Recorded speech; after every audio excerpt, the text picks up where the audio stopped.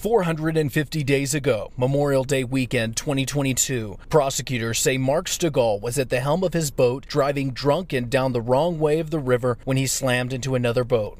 They were going so fast that there's no way that they could have, corrected. And then when they hit, the damage was significant. Everybody flew out of the boat.